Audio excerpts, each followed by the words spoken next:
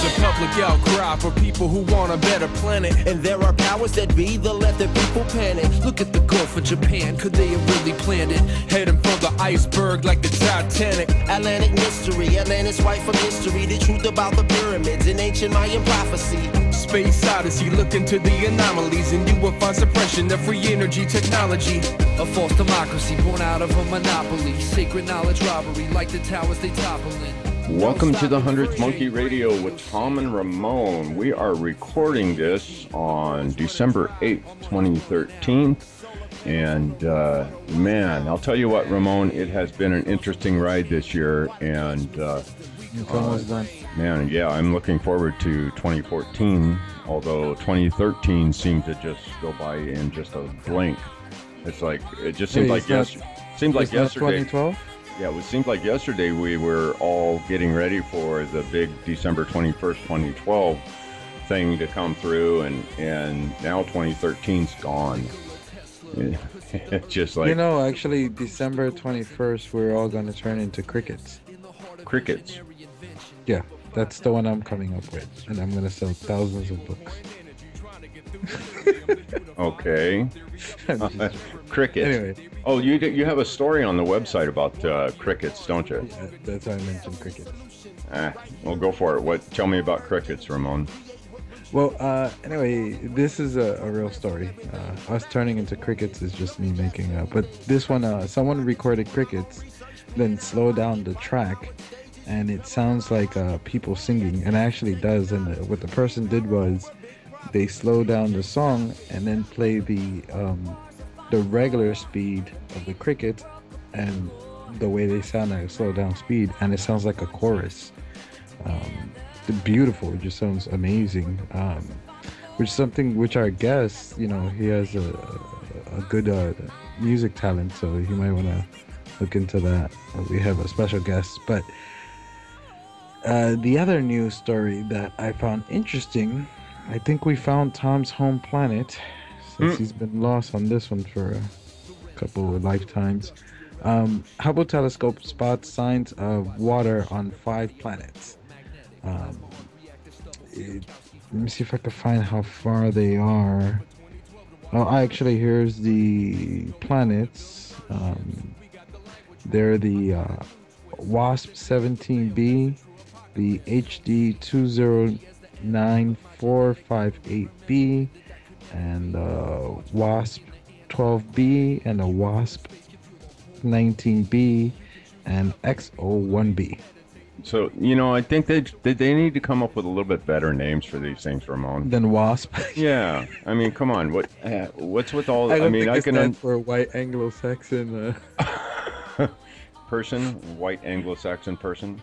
Protestant. I think. Protestant. Oh yeah, let's throw all that stuff in there. But yeah, I mean, they could come up with better names. There's plenty of names out there to choose from. I almost didn't want to say those names, but anyway, yeah.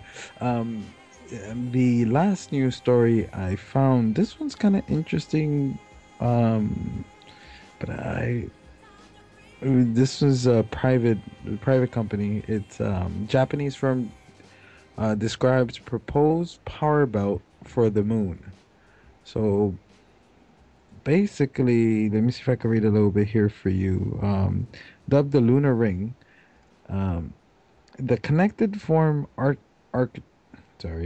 architectural and engineering firm, the Shimizu Corporation, envisions a robot-built array of solar cells in a mile-wide belt along the entire 6,784 lunar equator. Yeah, so that's pretty much the news on that. You guys can read into it.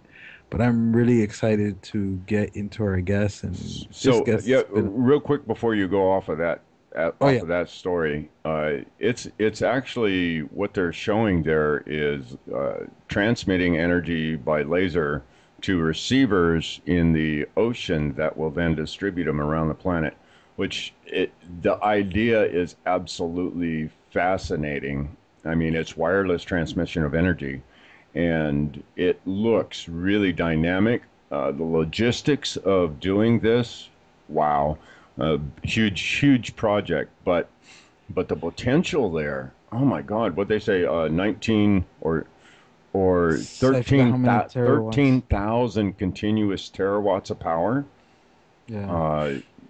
Yeah, that boggles my mind. That's a tremendous amount of power, and I don't know how. I mean, how much would that power? How much? How much of the world the planet could we power with 13,000 terawatts?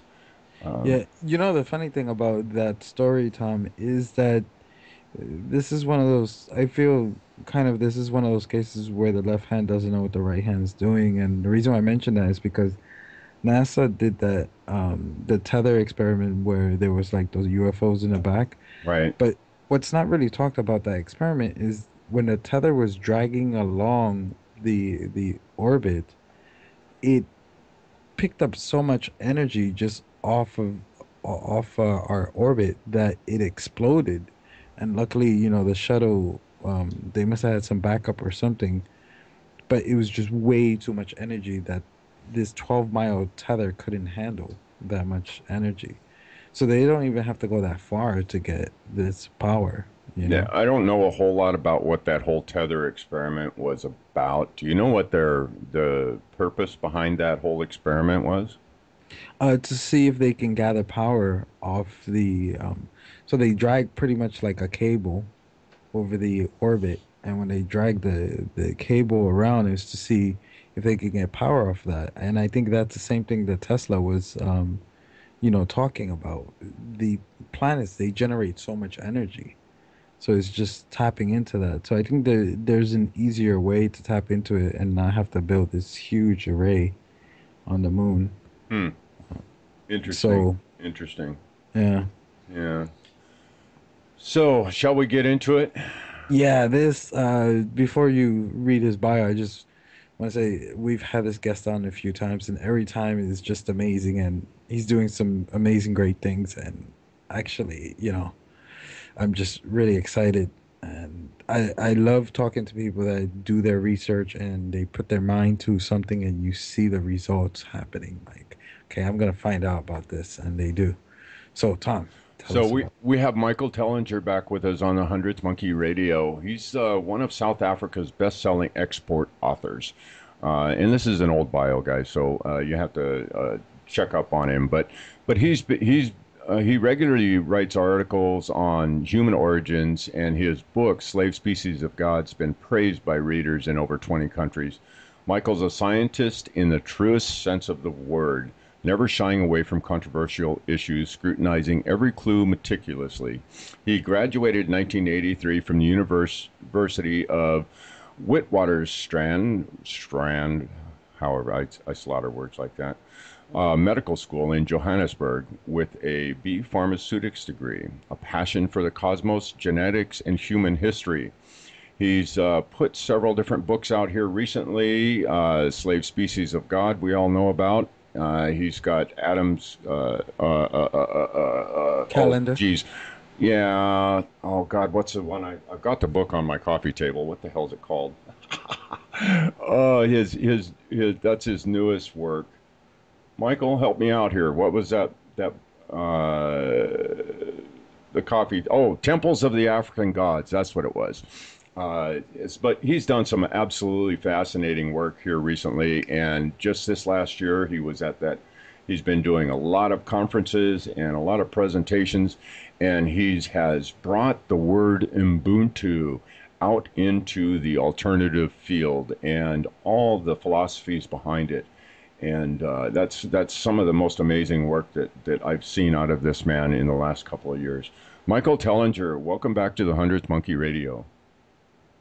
Thank you very much, Tom and Ramon. Lovely to be talking to you guys again. Great, and you have a new book out, Ubuntu Contributionism. When did this book come out? About 4 days ago. Oh, wow. Oh, nice. Yeah. So, yeah, it's brand new. And that's what I've been really working on for the last 4 years or so.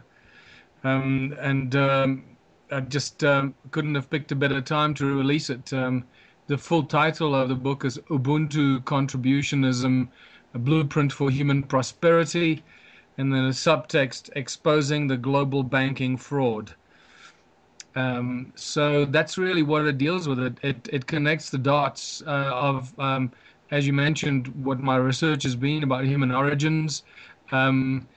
Presents a lot of evidence about the origins of money that has been completely misunderstood in the past, and where it's all gone wrong and why it's gone wrong, and then present the philosophy of Ubuntu, which I called contributionism, which I believe is really the only way for humanity to move ahead, because the philosophy is based on removing money from the system completely and utterly, and not allowing people to be controlled by money, or those that have usurped the rights to print and to control the supply of money to the population of our planet. You know, the first argument that I hear whenever I talk about this sort of philosophy is what about all those people that are going to take advantage of a system like that are just going to sit on their ass and do nothing? What's your answer there, Michael? Well, Tom, this is why I wrote the book, because I've been doing this since 2005, and I've had these discussions with probably 10,000 people since then. And what you've asked is normally one of the 3 most commonly asked questions. I've identified 13 commonly most frequently asked questions, after which it all becomes just derivatives of the first 13 questions. But the one that you've asked is normally one of the first 3 questions. What about the lazy people just sitting on their asses? Well, unfortunately, when people ask this, they come from a perception and an understanding and being completely entrapped and enslaved in the capitalistic system. Laziness is a side effect of capitalism, because people are not lazy. Everybody does something that they love to do. And that's really what this is based upon. The only reason people are lazy is because, you're told all your life that you're no good for nothing. Everything that you try to do from your own initiatives, from your own passion, from your own love for whatever that subject is, or that occupation is, or that pastime is, gets beaten out of you at school. And then most of the time, people can't pursue their passions and their God-given talents because it costs a lot of money. And there are always hurdles and obstacles to progress for people to be able to do what they love to do, what they're naturally good at, which not only benefits them and gives them a lot of joy, but it generally benefits everyone else around them, and brings a lot of joy and benefit to the instant community. So before you start asking those questions about, and this is all in my book, not just the first 13 most frequently asked questions, but I think I cover about 24 of the questions that I've encountered in the last 8 years. And what you realize is that before you even start asking the questions, stop and ask yourself, how will the world change when there is no money? Because you can't ask the questions that immediately come to mind from the position that we're in. As Albert Einstein said, we cannot solve the problems with the same mindset that we were in when we created them, right? Right. So you've got to change your perspective completely before you start thinking about how the answers to these questions. But what I can tell you with great excitement is that the answers are so simple that when you see it and you get it, you're going to get so excited, because you're going to realize how poisoned not just your mind is, but all our minds, how equally poisoned we have become by the current system. That's why we ask the same questions. We are equally poisoned and manipulated and indoctrinated and brainwashed, so that out of all the problems in the world, just think about this as an incredible situation. All the possible problems that we could face in our lives, it has been narrowed down to 13 most frequently asked questions. Isn't that an incredible thing? Wow. Yeah, it really is. Not 1,300, 13 questions that keep coming up like clockwork. It's incredible. That tells us that something dramatically is wrong with the system, that we are so trapped and so desperate and so unhappy and so confused that we're asking 13 questions and we have not been able to solve them. So the good news is that all we have to do is solve 13 problems, and we can live in a utopian world where everything is available to everyone all the time in absolute abundance, And this is why the book is so critical, because it takes you by the hand.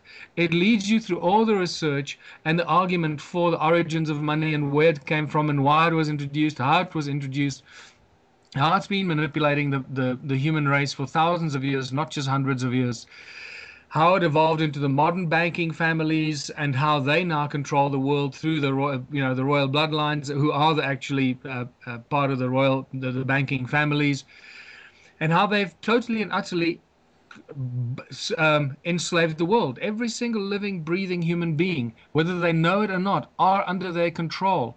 And if they somehow escaped it and they think they're living utopian world somewhere in the distant jungle somewhere, well, I've got news for them. Sooner or later, these banking families will get to the jungle and they will start chopping down the trees for the benefit of industry and profit. So they affect every single one of us in ways that most people cannot even comprehend. So I outline all these things, and then I present the simple solution that once you see the information stacked together, then there is only one conclusion we can reach. As Albert Einstein said, the two most important quotations from him, I believe, is that repeating the same system, repeating the same experiment and expecting different results can be classified as insanity. Right. So we must be insane because we've been doing the same experiment with money for probably around 6,000 years, maybe a bit longer, since money has been introduced to humanity. And that is all in my book and the evidence for it. And then secondly is that what I mentioned earlier, that we can't solve the problems we find ourselves facing with the same mindset that we were in when we created the problems. We've got to have a paradigm shift away from the way we think. The only way we're going to solve these problems is to do something we've never done before, because every single socio-economic system that we've had in the world as the human race has been connected to money and the control of money, of people and their society. And when those who control the supply of money were challenged, they used their power and might through the money, and they used armies of people who were promised all kinds of things to stand against their fellow brothers, human beings, brothers, sisters, mothers and fathers, to defeat them in favor of upholding the banking family's stranglehold on our planet. It's quite spectacular. Right. So the only thing that we can do is to remove money from the system completely. That has never been done. Never been done. It's been attempted several times, but always thwarted by the banking families. All you have to do is look at what's happened in the last 140 years or something. There were three major prominent world leaders, two very famous and one infamous. The first one that tried to sideline the bankers was Abraham Lincoln. And you know what happened to him when he introduced the greenback. They took him out. Exactly 100 years later, John F. Kennedy introduced the United States notes, who were printed for the people, by the people, not owned and controlled by the Federal Reserve. 6 months later, he was assassinated by the bankers. It is now very clear and very obvious. All the evidence points towards that the bankers orchestrated his assassination the same way they did Lincoln. They're behind all the major wars and uprisings in the last 200 years, including all the wars in the United States, the First World War, the Bolshevik Revolution, the French Revolution, all those wars that we think were just spontaneous eruptions or whatever, were orchestrated and funded and controlled and manipulated by the banking families through their might and the money. And then the most infamous or least known situation was in South Africa in 1966, where the Prime Minister, Hendrik Verwoerd, who is also known as the father of apartheid, at that stage, South Africa was stated to be the most prosperous country in the world. Now, this will be news to most people because they think of Africa and blah blah as impoverished, etc. Well, that was not the case in South Africa. South Africa was the most prosperous country in the world, with a booming economy, with mineral wealth built beyond your wildest imagination, and a prime minister that was a rogue prime minister because he, at that stage, had decided to remove the South African Reserve Bank from printing the money for South Africa, the same way that JFK did in 1963. And what they then did is, before he, because they learned from JFK and Abraham Lincoln, they knew that they couldn't allow him to get that far because it's just messy. So they preempted his decision, and they actually assassinated him before he could implement it. Wow. Then they twisted the whole thing and made it to look like a crime of passion against a guy who introduced the whole concept of apartheid. That is not true. That was a contrived smearing campaign against a man who was probably hated for all the wrong reasons, but the media, the banking-controlled media, smeared him, and turned him into a hateful individual, which is not really who he was, if according to the people that knew him. It was all about the money. Right. Yeah. So I want to take a step back. Step back real quick here, and before we dig into a little bit more of the control structure and the solutions that we have in front of us there, and can you explain to our listeners the root and core of Ubuntu? Where does it originate from, and where does this word come from and this philosophy originally manifest on the planet? Well, Ubuntu, it's U-B-U-N-T-U, Ubuntu, is an ancient African philosophy that is echoed around the world in all native populations. In all the ancient civilizations of the world had similar philosophies under different names, but they all resonated with this kind of living environment.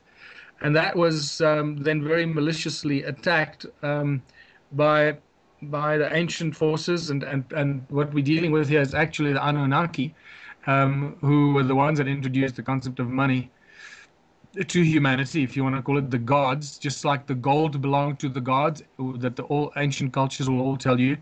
The money also belonged to the gods. The money was given to them and introduced to them by the gods.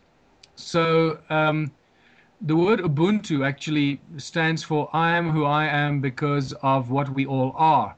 And it's a philosophy that talks about sharing absolute equality, benefit to the community through people's individual contributions to the whole community, and not about what is in it for me, but what is in it for us, all of us. And it's a truly great humanitarian philosophy that has been beaten out of the native populations as soon as the Westerners arrived. And this started in the late 1400s with the rapid colonization of the world as we know it today by the Spaniards, the Portuguese, the British, the French, the Dutch. They colonized the world from the late 1400s, and that's where it started. And the first thing they did is they claimed the land, they destroyed all the knowledge of the indigenous peoples that lived there, and they made sure that that indigenous knowledge was not passed down, and that was destroyed as far as they can. What they did is they they separated the people from their ancestors, and this is how you build a species with amnesia, how you create a species with amnesia who doesn't know who we are, where we come from, and why we're here, because all ancient cultures knew the answers to those questions. Right. As we know when we start studying ancient human history.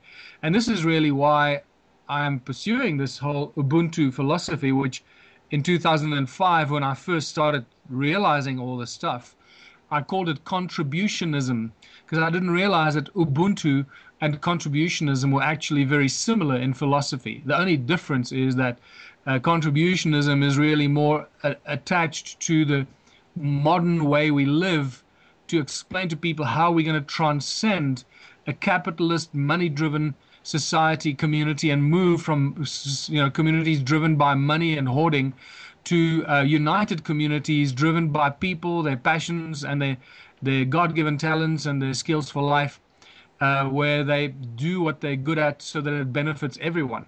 whether you're a rocket scientist, a farmer, or a shoemaker, or a seedling grower, or a builder, or an engineer. It doesn't matter. You have skills. Each one of us has skills that will and do benefit everyone else when we apply them. Right, right. I'd like to run. Yeah. I'd like to run down a list of our inalienable rights that you have on your website under the Ubuntu section. Just real quick, so our listeners can hear this. Our inalienable rights, the rights of all citizens. 1, the country belongs to its people. 2, the land belongs to its people. 3, the water belongs to its people. 4, the forests belong to the people. 5, the rivers and lakes belong to the people. 6, the gold, the platinum, diamonds, chrome, copper, iron, uranium, tin, aluminum, and all other minerals in the ground belong to the people. The coal belongs to the people. The air and the airwaves belong to the people. Everything that grows on the land belongs to the people. The beaches, the mountains, and the skies above belong to the people. The wild animals do not belong to us or anyone else. They belong to the planet, and we are their custodians and protectors. Now, that list there to me, it says so much. I mean, and that is that paradigm shift that you were talking about earlier in our way of thinking. If we can all come to a point where we can see and know that one basic list right there, those 11 points, if we can know those things within ourselves, I think that's a huge step towards becoming a society based on a simple philosophy as Ubuntu.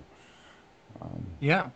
And I'm glad you read that out, because I actually forgot about that list. You know, I'm so caught up in writing the rest of the book, which is 360 pages. It's a lot of information.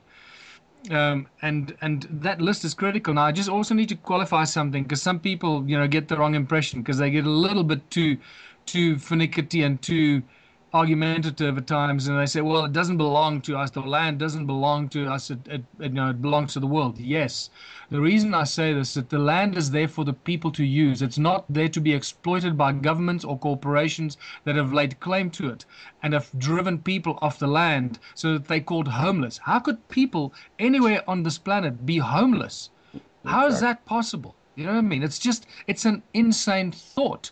The other insane thought is what we get from, you know, when you watch the economic news and the stuff that gets shoved down our throats over and over again, as if it's really important. And that's what they do, because remember, that's the modus operandi, is to totally indoctrinate and brainwash people with insignificant crap that we believe is important because it's on TV. So this is why the news is dominated by economics and financial reports, because people, it's a subconscious indoctrinating tactic, which has worked fantastically, because people think that this is what makes the world go round.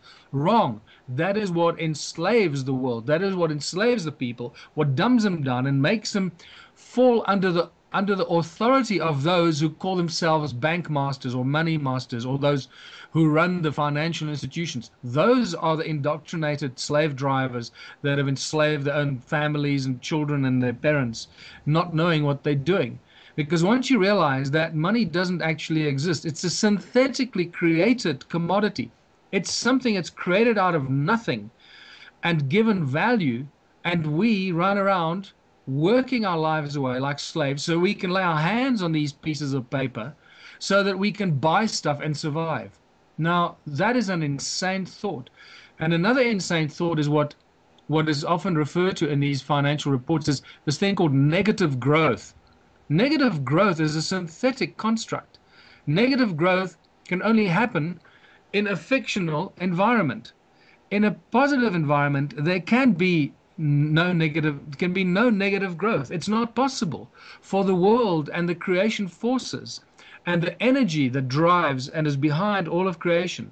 You cannot destroy the energy, so it's not possible to have negative growth. Can you see the difference here? Oh, right. So we're we're constantly led into believing that we live on a planet of scarcity where things are scarce. No, we live on a planet of abundance where everything is so abundant that it is beyond our wildest dreams. This is why these corporations have taken control of all the areas of abundance, whether it's water, and very soon it's going to be air.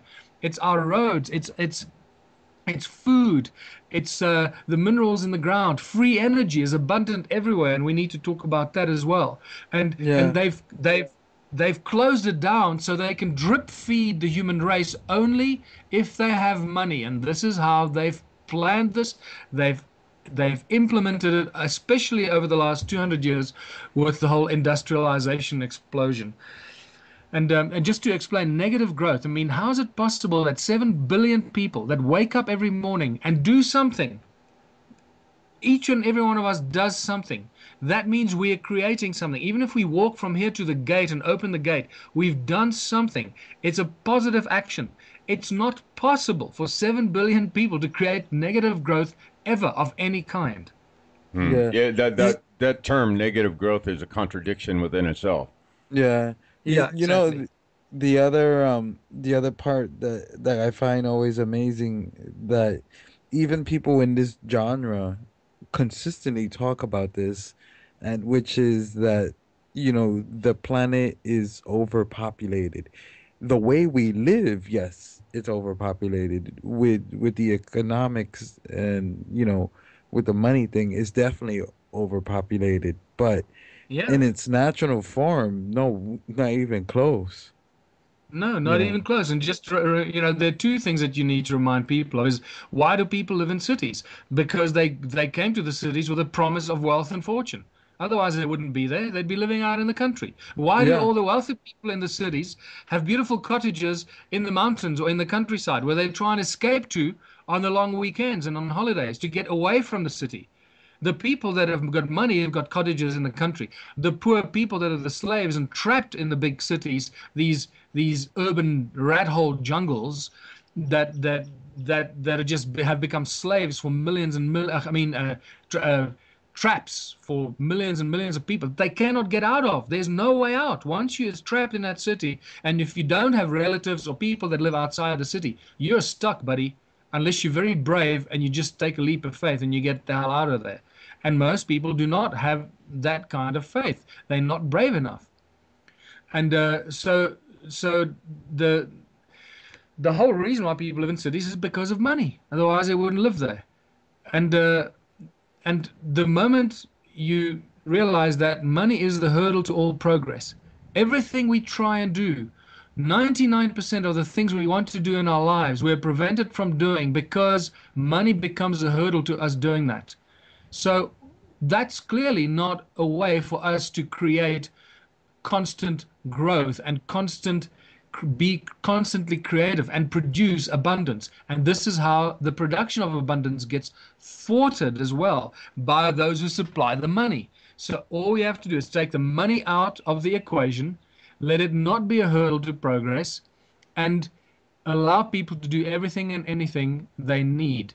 Now, that for us to move from the kind of mental confused state of mind that we're in to a world without money is not going to be simple. I mean, you know that it's Right. it's going to take steps and stages to go from using money to no money and living in abundance. And because the whole world is completely and utterly wrapped up and controlled by the money and the banking families, it's a tough call. And myself and many others who are busy trying to do that, trying to build these Ubuntu communities like we are in the town that I live, you're constantly running up against the same problems. Is money becomes the problem. To even try and get off the grid, to try and become self-sustainable, you need money. It's an Right. insane situation. Yeah, Yeah, you know the sorry, Tom. Go ahead. The other thing I find absolutely amazing is I saw it today. I was in Osaka earlier today, and then I flew back to Tokyo, but also in New York.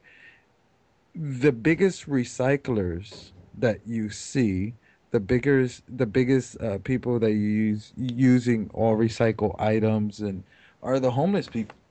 You see them with big bags of cans, and they're going through the garbage that we dumped out with the cans and the plastic all mixed. They separate it and go recycle it. Yeah. So, I mean, even those people that people say the quote unquote lazy people, they're the ones I see actually doing a lot of work into the Yeah. system. Well, there's another simple answer as well for the question that you posed earlier, Tom. But I also, I urge people, please go to my website and download the Ubuntu book as an ebook. First of all, you'll help fund the Ubuntu movement, help us build the Ubuntu community, so we do not get hamstrung by money. And once we have one community built, I believe that could be the catalyst for the domino effect, not just in South Africa, but around the world.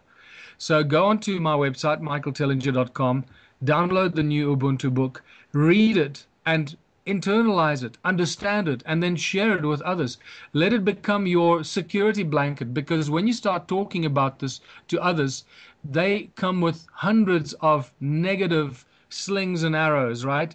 Negative this and negative that. How's this going to work? Oh, you're just an idiot. You haven't thought about this. You haven't thought about that. What I can tell you, I have thought about more things than anyone else out there has thought about. This is why I can be so bloody arrogant about it, because I've spent 8 years facing thousands and thousands of doubting Thomases and throwing all kinds of curveball questions at me. And that's why it's allowed me to be so confident about it, because I realized that there are only a few problems we have to solve to get out of this mess. And that is the most exciting message I can share with everyone listening to this recording. So just get the book, and it'll provide you with a lot of answers and give you the confidence to talk about this. Let it become like if somebody's got any questions about it, give them a book and let them read it, because unless you're totally familiar with the subject, it is very easy to trip you up, very easy to make you doubt, very easy to go, oh yeah, I didn't think about that. I don't know how that's going to work. The answers are very simple, and you'll find most of them in the book, but you'll also find your own answers to some questions that have not been answered. The best thing is this, that what I found is that it's a self-correcting system. We cannot screw it up, because it follows the natural order of things, the laws of nature. It follows the sacred geometric principles of correcting itself whenever you introduced an alien thought or an alien activity that is not good for the whole of the people. It will be expelled by the collective, the unity consciousness of the people. And, it might not make sense to you while I'm saying it right now, but we got to restructure and rethink first, and then restructure the entire way that we live. We make decisions on a day-to-day basis, completely dismantle the governments, and allow people to govern themselves in their own self-organized communities, that they do what's best for the community and best for having abundance for themselves and those around them, and not be dictated to by some government in some distant city that has no interest in the well-being of the people of your community, except the profits of the corporations that have enslaved the people in your community. And this is what needs to be undone. You brought up a really, really poignant point there about the self-correcting system. And what I see happening and what I've seen happen in my own life is that as I started to break away out of the system and start seeing the system for what it was, a lot of these things, these internal things started coming online for me, as far as, feeling and sensing the energy of the collective, and being able, those psychic gifts started coming closer to the surface. And I was able to see and feel and sense the rightness and wrongness of different things and ideas. So I guess the point I'm making here is that I noticed for myself, and I think will be something that everyone else will experience also, that as you do start moving away from the control system, then all these different things start coming online for you, the empathic abilities and the knowingness that we get within self, that of something that is right and something that is wrong, and the way universe kind of nudges me onto the right path for the next thing that I need. It's when the student is ready, the teacher appears type thing. And so I guess a question I'll get out of this is, where do you think humanity is and our social consciousness is? Do you think we're getting close to making these steps? Oh, very much so. Just look around you, what's happening in the world. People everywhere are desperately unhappy with the situation. Many of them, I'd say a large majority of the people, don't really know why they're unhappy, but they know that something is wrong with the system. They know that it's probably not salvageable, and they know that we have to do something else, but they don't know what it is we have to do, because they're still trapped in this paradigm that they're looking for solutions within the financial institutions. And they say, why aren't our governments solving the problems? Why aren't the banks and the money makers solving the problems? Because they're the ones that create the problems. So, but once the people realize that that's the situation, then obviously there'll be a huge turnaround. But at the same time, even though these people, the majority of the people of the world, may still be uninformed and living in the dark, many and large numbers are becoming enlightened and reaching higher levels of consciousness on a daily basis. It's a rapidly exploding, and I believe exponentially exploding situation. And I believe that's directly connected to the fact that our consciousness is that the universal consciousness is actually activating our DNA, because consciousness is a requirement for life in the universe, and therefore it's got to be the unity, the source consciousness, that is actually activating through the galactic light and the things that we've shown and has been scientifically proven, that the light from the galactic core is actually activating our DNA, and that our DNA is the so-called junk DNA is activating at a rapid rate. And it's that in that junk DNA that lies what I believe is the divine encoding of the human race. And that's relatively new information that I stumbled upon just several months ago, that has been there all these years. But as you know, you've got to go through the process until you realize it's been staring you in the face all this time. So to answer your question in a nutshell, yes, the world is ready, and it's becoming more and more ready. And I truly believe that the reason why my book has come out now is because the world is more ready now than a year ago. A year ago, there were still too many arrogant people. And you'll see what happens to people is they're all very, very arrogant and self-assured and self-righteous because they're doing well. They've just got a new job. They got a promotion. They bought a new house. They got a new car. They got the wife and 2 kids. They got a cottage on the beach somewhere in the mountains. They feel they're just, cruising and doing great. Nothing gets in their way until they hit Skid Row, or until they get fired, or until something happens, or they suddenly lose that income and the bank comes to foreclose on their property. Then you see how quickly they change their mind. And so in a roundabout, strange, but twisted kind of way, those who are creating the enslavement, the banks, and enslaving humanity, who are also creating the ego, self-righteous, driven individuals that are upholding the system, by foreclosing on more and more of these people, they are turning them into enemies, if you want to call it that, of the system. And they're making those people wake up and realize something is not right here. I was a good citizen. Look at me. I did what I was asked to do. I'm patriotic. I pay my debts. I pay my taxes. I do everything. And now I'm on Skid Row and I'm going to hit the streets. And suddenly they realize that that's what millions and millions of others have gone through.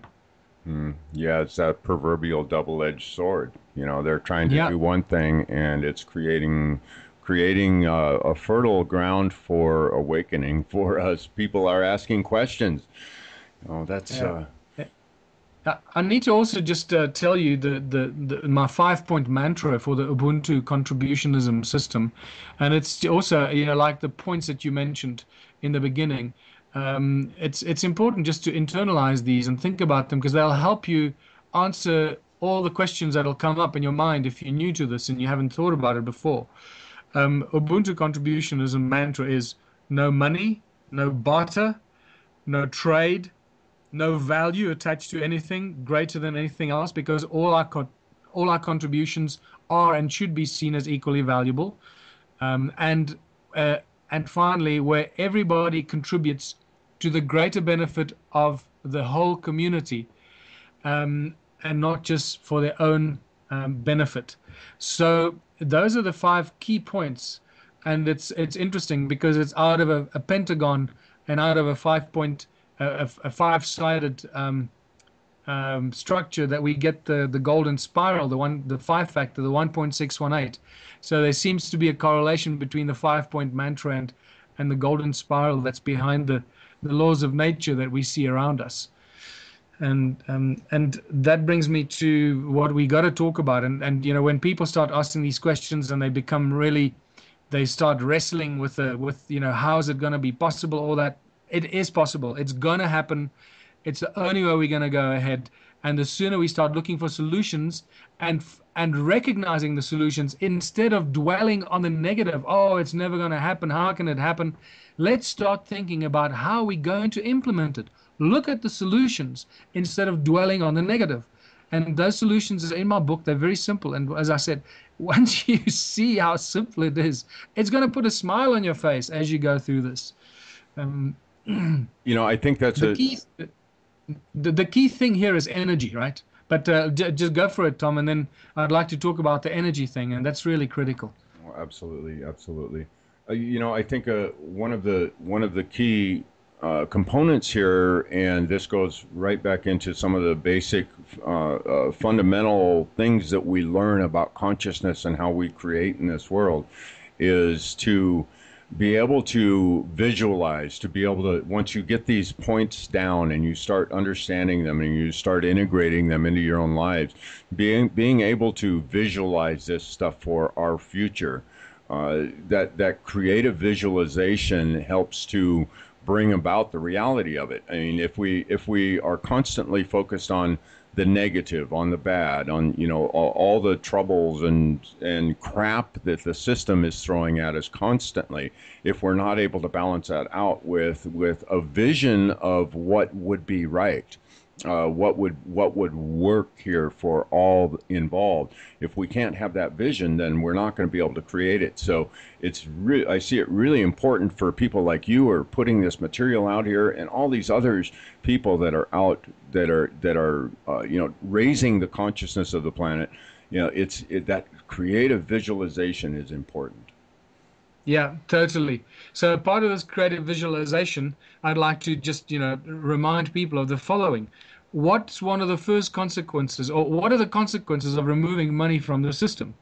No, we're not going back to the Dark Ages. It's also one of the 13 most, you know, frequently asked questions. No, we're not going to the Dark Ages. In fact, think about it critically. Come on, use your brain. If you remove money from the system, what's going to happen to science, technology, inventions, and the motor industry, the oil technology industries, the energy companies? What's going to happen to that area? What's going to happen with immediate effect?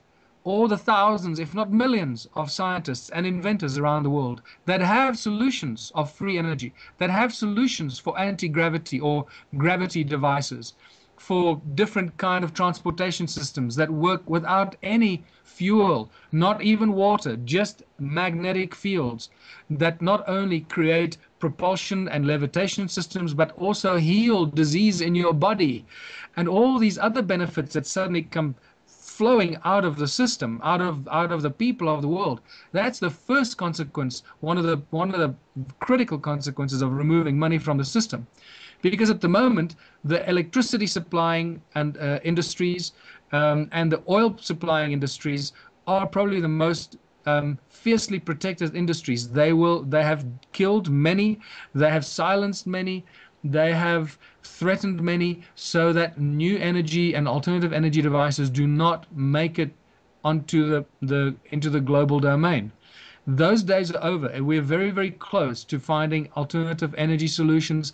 It is not going to be possible for them to keep it under covers for much longer. The moment we have a free energy device, it's very difficult to control people, because once you can go and live anywhere, you don't need electricity supply, you don't need petrol for your car, you don't need gas in your house, because you've got heating, you've got propulsion, you've got energy for everything you can imagine. It's very difficult to control people, and I believe that's when we're going to see the real breakdown of the control structures very, very quickly, as people who have been oppressed, controlled, threatened, or paid off will come out and speak openly about their experiences and also burst that bubble, while at the same time you'll start creating self-sustained communities of people that really provide everything they need. And this is where the Ubuntu philosophy comes in.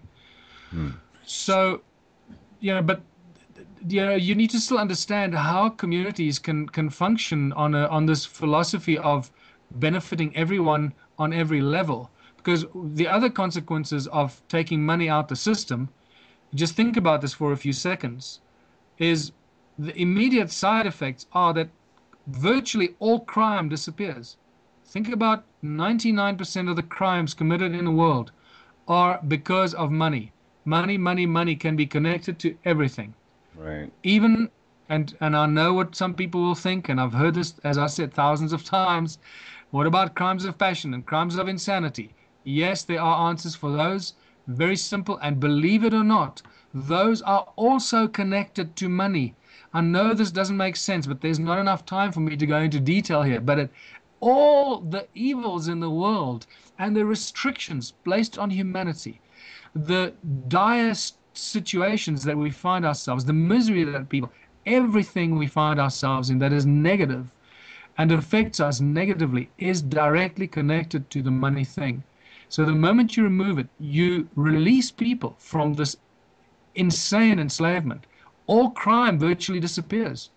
No, there's no need for hoarding, because if things don't cost anything and everything is available to everyone, because that's what people do, rocket science make that, farmers grow food, shoemakers make shoes, glass blowers make beautiful glass devices, engineers engineer, and so it goes. You can extrapolate this to the Google number. Right. And what's exciting about this is if you remove money, you also remove the hurdle to people doing things that they currently prevented from doing. Because under the capitalistic system controlled by money, people will never be allowed to do, by their financial structures, to do things that are not financially viable. Even though your community may need it.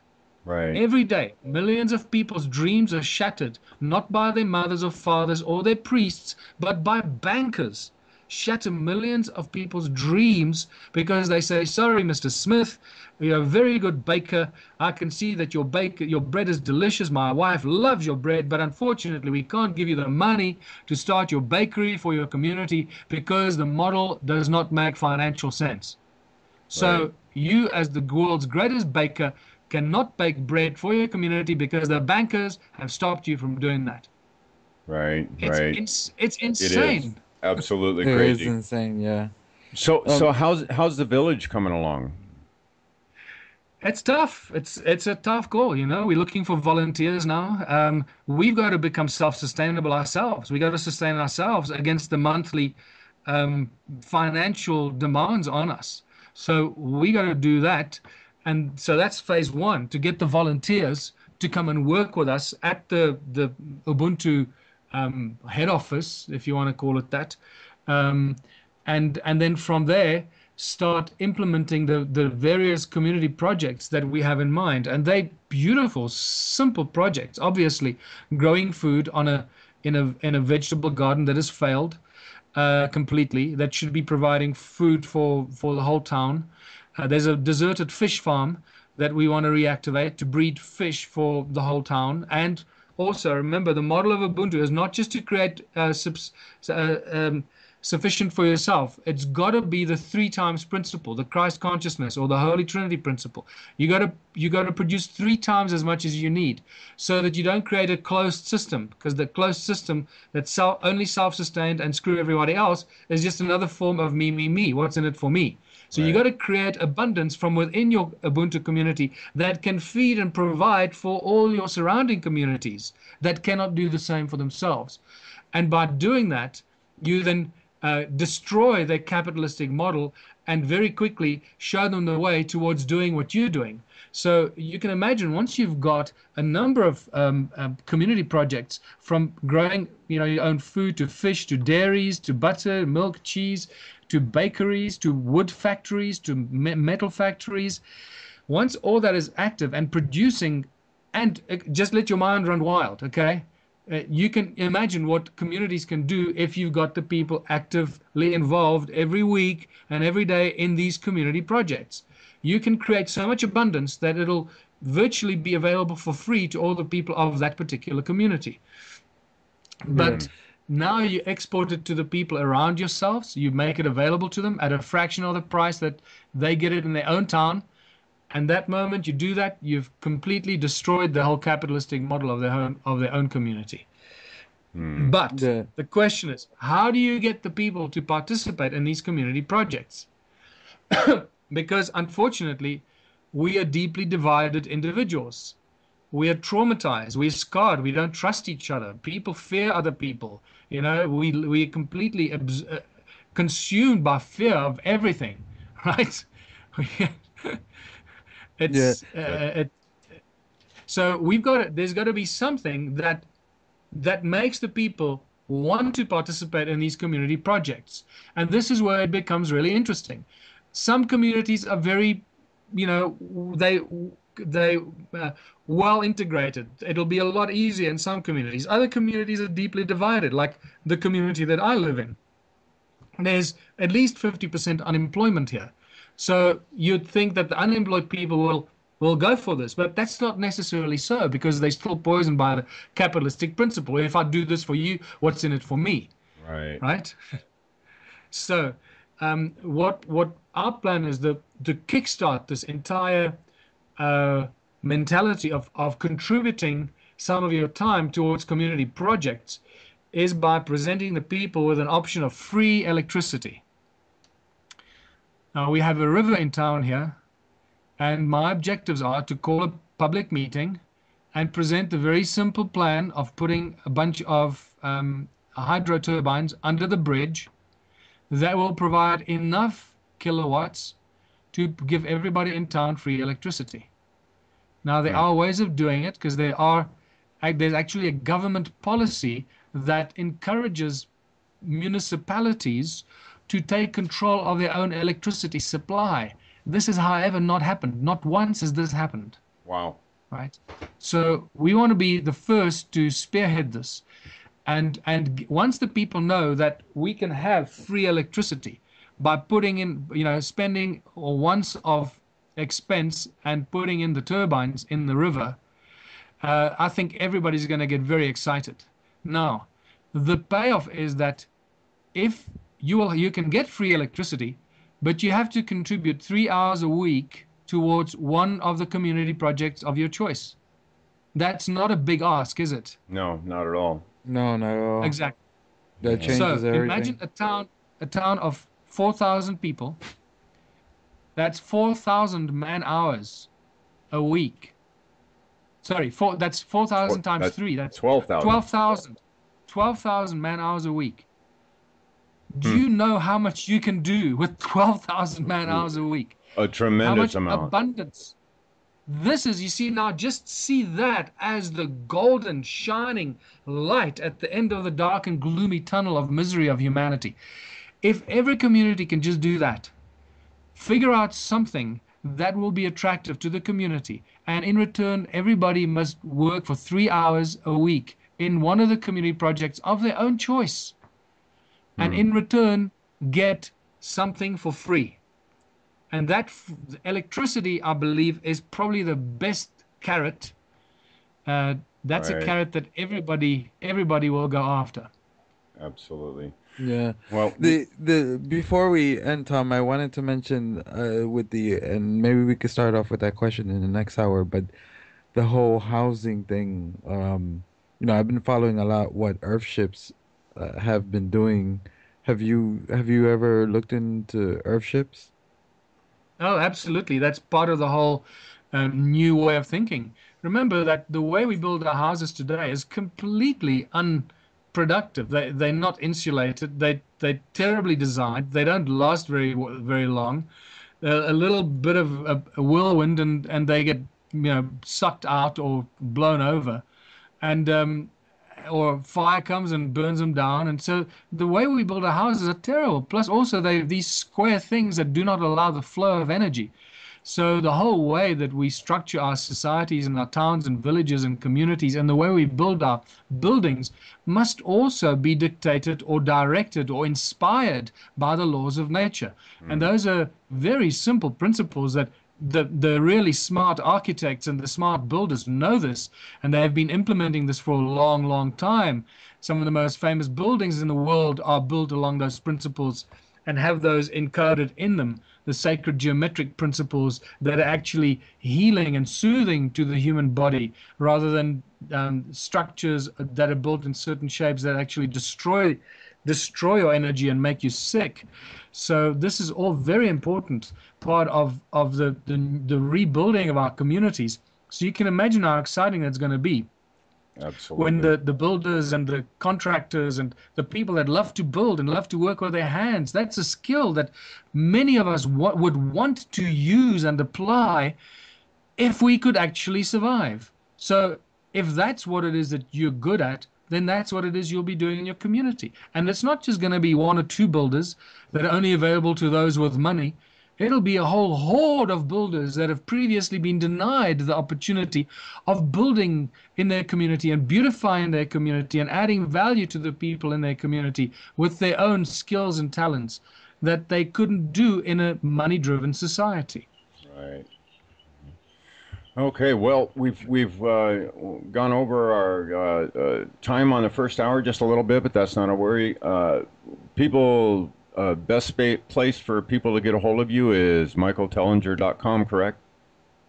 That's right. If you want to email me, my email is there, but please keep your emails short and to the point, because at this stage, it's gone out of control. I can't control the emails coming in anymore, so I can't respond to everyone, and I hardly ever respond to people anymore. It's just not possible. Yeah, so, but if you have something really important, just keep it really short, bullet points, and bang it off to me or Louise, or contact. Also go to Ubuntu Party, so that's ubuntuparty.org.za. And the email is contact@ubuntuparty.org.za. Great. All right. Well, we're going to take a short break here, and then we'll come back and continue this fantastic conversation with Michael Tellinger. Condemnation without investigation is the height of ignorance. The love you deny is the pain you carry. And we're going to let the luminaries, free energy, take us out. Sacred knowledge robbery like the towers they toppling. No stopping free. J Brain, Vito C. Coming from the inner me. Free energy. the oil's running dry. Our money's burning out. Solar panels on the roof of the White House. Hey, we bringing on some real change. Water catchment systems. We collecting rain. Time to gather round. The moment's now. I want it all turn out. And from the crowd, be the one who's the meditation. It's time for free energy. Time to free energy. Nikola Tesla perceived the earth as a conductor of acoustical resonance, and still his presence lives in the heart of visionary invention. Over 5,000 patents censored. Researching 0-point energy, trying to get through delirium. The unified field theory of Nassim Harriman, and every day we carrying the burden of our past. Water fuel cars, we no longer need the gas. So many solutions right here in your face. Raw earth energy, create what rejuvenates. Green walls and green roofs, grow plants on everything. Magnetic moves. movements. Don't need gas for anything. Spatially sprockets, doing our own research, paying out of pocket. Bike-powered stages, you pedal in our rocket. Fully access to techie knowledge. Green power over big profit. You can't stop it. Ever think what the wars are fought for? Ever dream that the world could be more? I'll stand my life, our earth, one chance we can do it together. Ever think what the wars are fought for? Ever dream that the world could be more? I'll stand my life, I vow one day we could do it together.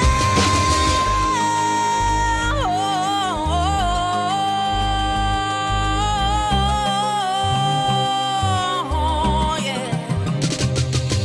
The Renaissance, third industrial revolution. Invention is the language of a worldwide solution. The body electromagnetic, plasma arc reactive, Stubblefield, Kautsky, Frost. Free the knowledge lost. Some people wait for 2012 to watch the earth shift, but in New Mexico they out there building earth ships. We got the language wrong, I got a new twist. The lifting of the veil, that's the true apocalypse. Some see free energy as the enemy, but my genetic memory remembering that could never be.